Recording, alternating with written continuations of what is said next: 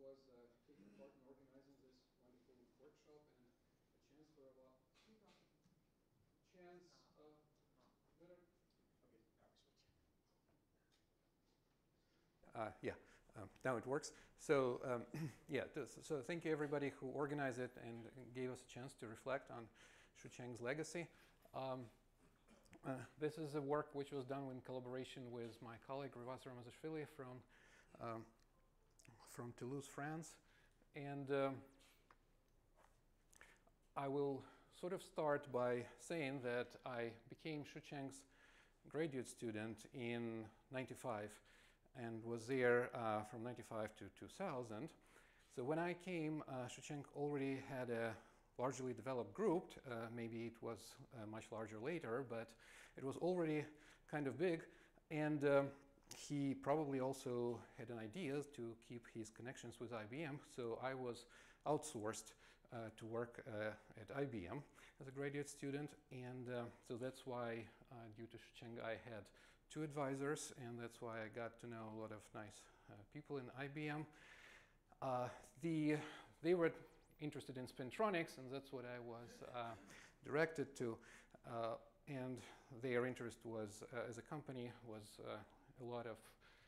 had a lot of practical aspect. So what I will be talking about is a situation where there are a few exotic effects.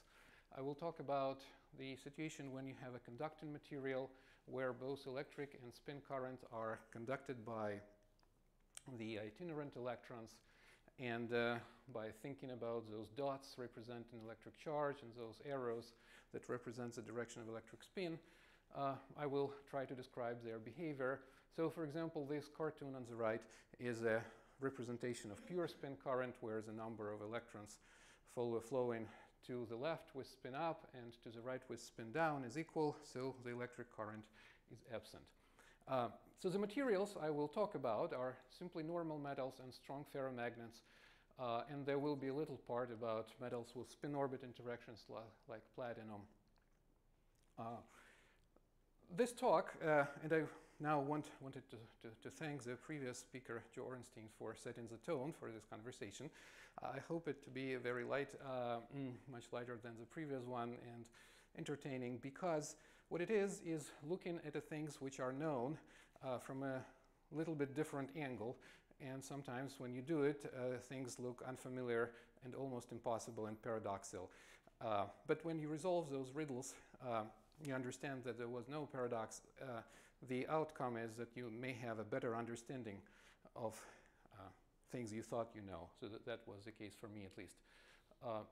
So we will also talk about the diffusive regime of propagation of spin and charge current. So there is a time of relaxation of momentum which is much smaller than the time of relaxation of spin, and consequently the mean free path of an electron is much smaller than spin diffusion lengths, which can be smaller or larger than the size of your device.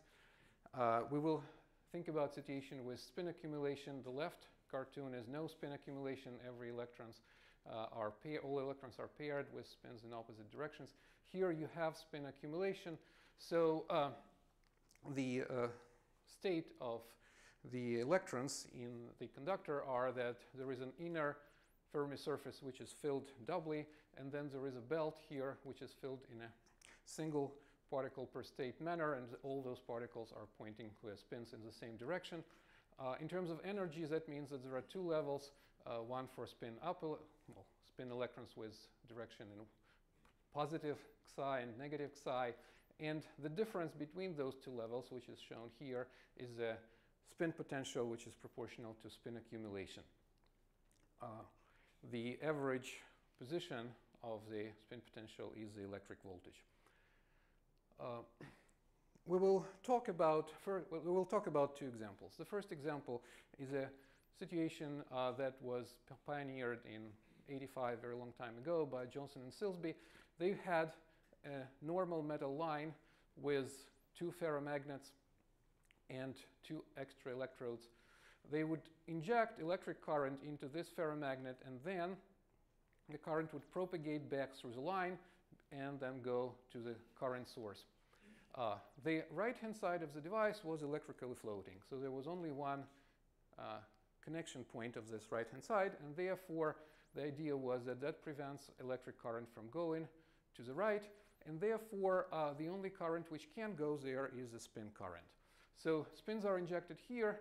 There is an excess of spin density under the injection electron, and then spin density diffuses both sides, but we are interested in its diffusion to the right.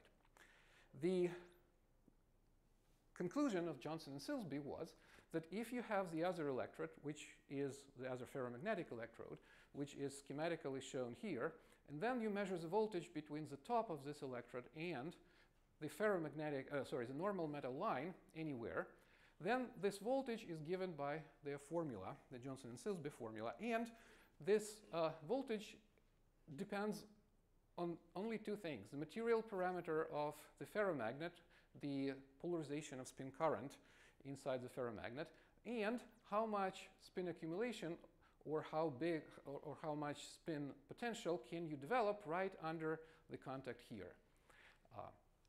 So this formula was seen as a great chance to measure spin polarization, for example. The propagation of charge and spin current in this diffusive regime are described by this very simple coupled equations. They are coupled by a term that is proportional to the polarization of spin current in the ferromagnet. So in a normal metal, the equations for electric and spin current are uncoupled. In a ferromagnet, they are coupled. But it is very easy to use this equation to understand the Johnson and Silsby formula because it indeed depends only on one assumption, that there is no electric current in electrically floating part of the circuit where it cannot go. And the way you can understand it is you look at this term and you say, well, it looks just like an effective electromotive force that is added and produces its own contribution to the current. So since you know that there is no electric current, the left-hand side has to be 0, and then the gradient of electric potential of mu and the gradient of chemical potential mu s are related. And since you also know that if the thickness of this ferromagnet is large enough, the mu s at the top should decay to 0. Mu s always decays. We're not talking about any persistent situations. And so the total change of mu s between this point and this point is known, and it gives you, through the proportionality of gradients, the total change of electric potential, which is measured by the voltmeter. And that's why it doesn't depend on anything, as long as the thickness here is large enough.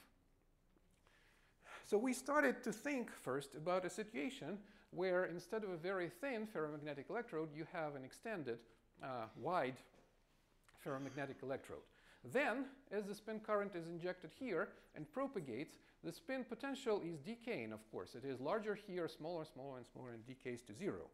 So you can ask, well, if I put my electrode here or here, will I measure different voltages?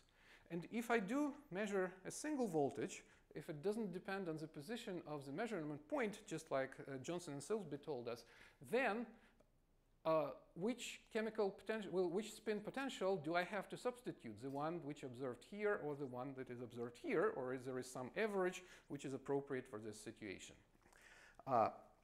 It was more interesting even because there were computer numerical simulations of this situation for practical purposes, and what those numerical simulations showed is that the voltage here and here would be different.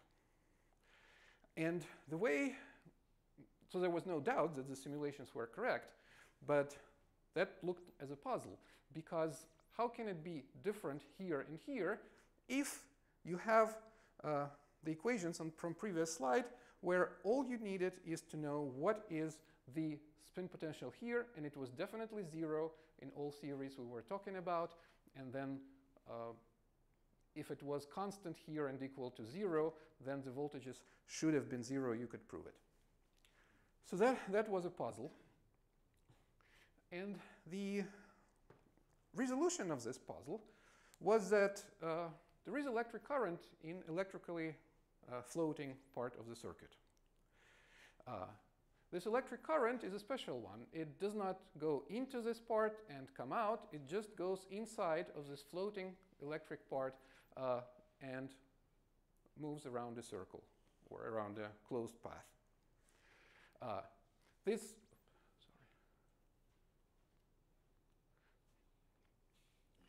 current, you can prove a theorem that this current has to be there.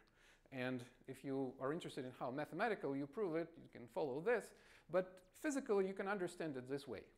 Because there is a gradient of μs, and because there is this term, which can be considered as an effective EMF in the equation for electric current, you have a situation where there is a concentrated electromotive force here on the boundary between normal and ferromagnetic elements, ferromagnetic parts of the circuit.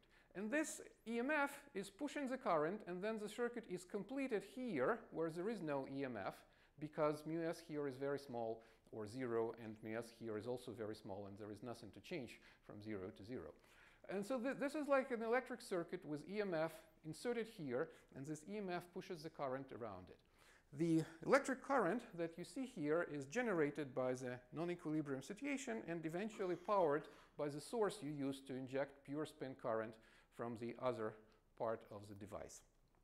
So you can start thinking about it, and instead of thinking about this non-symmetric situation but more realistic, we decided to think about a situation which is easier to analyze, where you inject spin current at a point here, and then there is an infinite thin plane of normal metal, and then there is another infinite film with a thickness TF of a ferromagnetic metal, and then the electric current here is surging up from the injection point and then comes back and flows back through the normal part of the device. So this was dubbed a spin fountain. We could calculate what are the voltages V1 and V2. V1 is measured between this point and here. V2 is measured between this point and here. And you see that, number one, these voltages are different. So they are different from the Johnson and Silsby result, which is shown here by the straight line. Number two, both voltages depend on the thickness of the ferromagnetic material. In particular, one thing that is a proof that there is a current is that two voltages, V1 and V2, are different by the voltage drop between this point in the normal film and this point in the normal film as well. So if there is a difference between two voltages, that tells you that there should be a current flowing through the normal part. The second thing that we did with that was to study how far does the spin propagate along the boundary between normal and ferromagnetic metal. So there is a solution in the paper, and using this solution you can plot the spin accumulation as a function of a distance from the injection point. What you see is that it starts falling down with a large exponent, but then this exponent changes to a slower decay.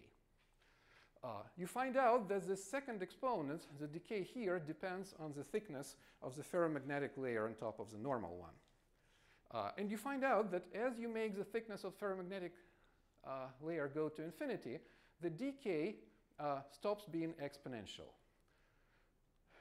So you can find out you can find a formula for the second exponent, and you find out that the length of propagation is proportional to the thickness of the ferromagnetic element.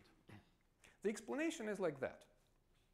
Suppose you start with a normal line. Then the spin accumulation decays with a spin diffusion length lambda. Let's say you put a layer of other normal metal on top of the normal line. Then the spin current here can propagate along n, but it also can go away to n1. And that's why the spin diffusion length becomes smaller, because there are more possibilities to have decay. So here you will have lambda prime, and lambda prime will be smaller than lambda.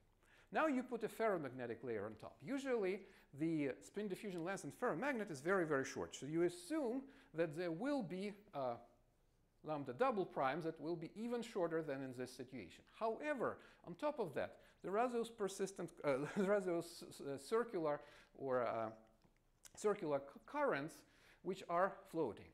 And if the current is flowing, it starts here, it's originating here, but it has to come back. So it traverses the NF interface twice, here and here. Whenever a current, electric current, traverses the FN interface, there is an injection of spin into N. And there is a change here. So the conclusion is that the spin accumulation, so it would produce some spin accumulation in the N layer. So the conclusion is that spin accumulation cannot decay separately from electric current decay. They decay together, and if the electric current goes far away, then the spin accumulation will not be decaying as long as there is current crossing the interface. So you can think, well, how far away does the electric current actually go? The electric current shoots from here, comes up, and then has to go down. So somehow that means that that is a rationale of why the distance of propagation, the characteristic distance of propagation, is related to the thickness of the ferromagnetic layer. It's because the upper surface of the ferromagnetic layer is like a lid, which you put on the fountain, and then it doesn't shoot too high up, and it returns faster. If there is no lid, when the TF goes to infinity, then you can calculate that the decay is a power law. So formally speaking, there is no it's not a short-range phenomena. These are the conclusions from the first part. The second part is another example. Spin current does not propagate very far. So whatever spintronic device you want to build, it has to be pretty small so that you generate spin current and have time to use it. At a certain point, there were suggestions that you can propagate spin current further or even enhance it if you make a normal metal element with a special shape, a directional shape, in this case in the form of an arrow. So there was a statement that the spin current injected here will propagate here with a better probability than if you inject it from here and try to propagate it from right to left. And it looked really strange and intriguing. So we decided to think about elements which are elements of spintronic circuit similar to the lumped elements of usual electronic circuits, like resistors, capacitors, and other lumped elements. What you would like to do is to consider an element like that, where you can inject spin current and electric current and collect them on the other side.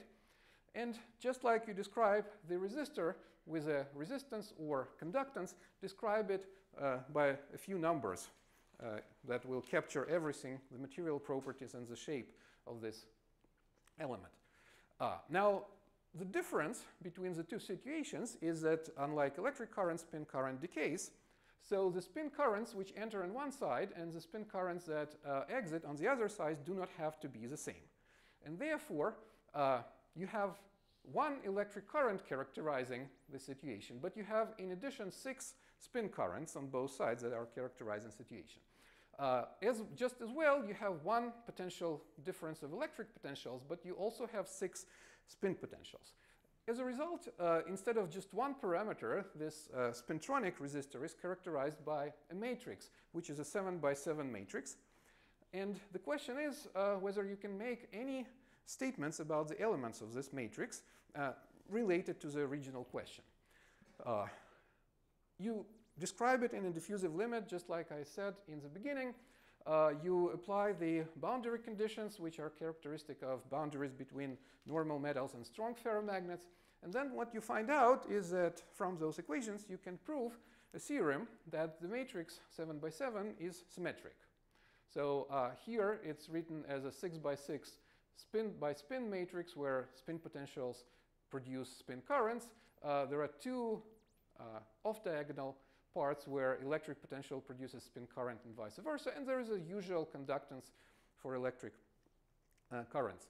The fact that it's symmetric restricts the number of independent variables, but more importantly, when you go back to the original question, it proves that you can make an exact statement. If you inject spin here and measure spin current on the other side, or inject spin here and measure spin current on the other, inject spin here and measure it here. So whether spin goes along the arrow or opposite to the arrow, the amount of transferred spin current will be the same. Somehow that was in contradiction to the papers we were trying to emulate, but then we realized that what those papers did is they compared the straight element with an arrow element. These two situations are not related but by our theorem, and there is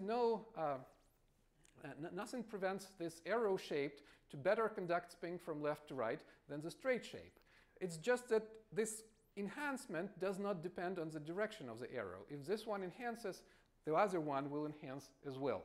And it is also true that maybe the circular shape of this bulge will enhance the spin propagation even larger.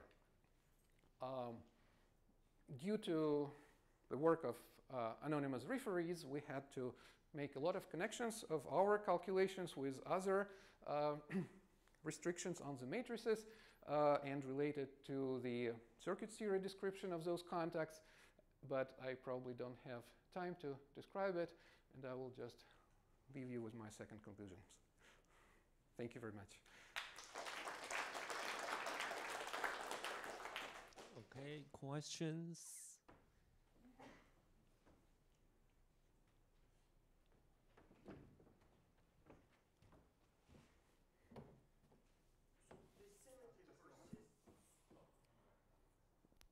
So the symmetry persists just because of the diffusion equations, or is there a more fundamental reason for the symmetry? Thank you. It was not a planted question. So the symmetry that we are talking about is because of the diffusive equation.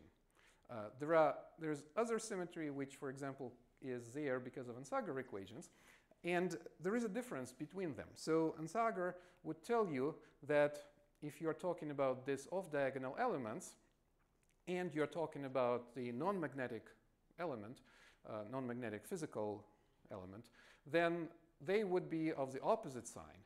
Our symmetry tells us that they will be of the same sign. So it seems like they are in contradiction, except that if you're thinking about a non-magnetic metal, it's just a normal metal where both C and D are equal to 0. So this contradiction is resolved by what actually is measured in a normal metal. If you are thinking about a situation with magnets, then Ansager relations they connect an element with magnetization M1 and M2 to the element where M1 and M2 are reversed. So therefore, again, they are not in contradiction. That thing depends, of course, on those assumptions, on diffusive assumptions and on the boundary conditions that we are using, so on what kind of ferromagnets do you have in your device.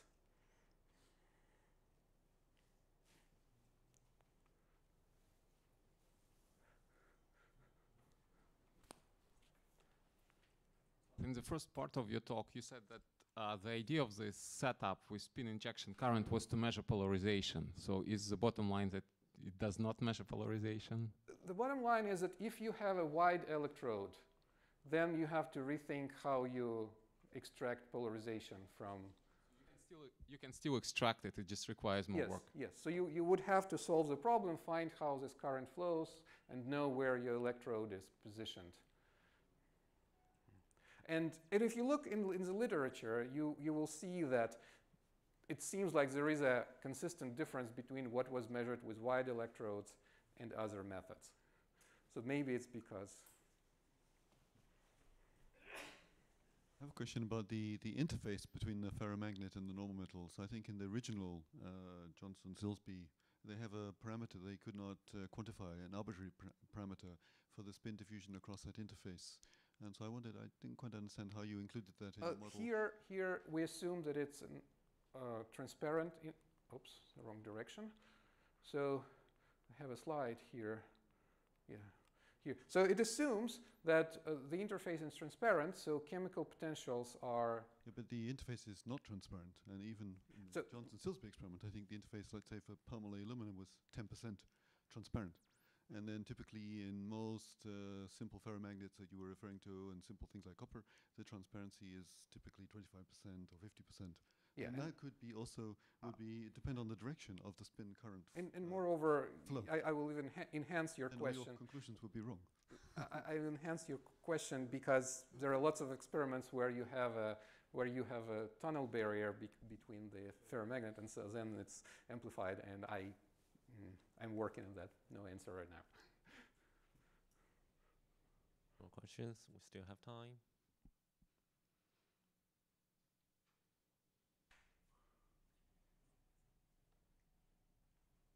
Okay, that's thanks speaker, and the section is over.